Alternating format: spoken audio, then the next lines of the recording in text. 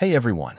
In this quick tutorial, I'm going to show you how to block visitors from specific countries on your Shopify store using an app called AntiCopy.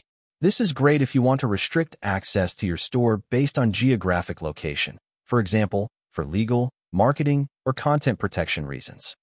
Firstly, go to the Shopify App Store and search for AntiCopy. This app is mostly known for disabling right-click and protecting your content, but it also has a built-in feature to block visitors based on their country. Click Install, then follow the guide to install the app for your store. After installing the app, open it from your app's menu and switch to the Country Blocker tab. Here, you can select the countries you want to block. For example, I'll block access from Vietnam, China, and Russia. You can also customize the message visitors will see if they're blocked.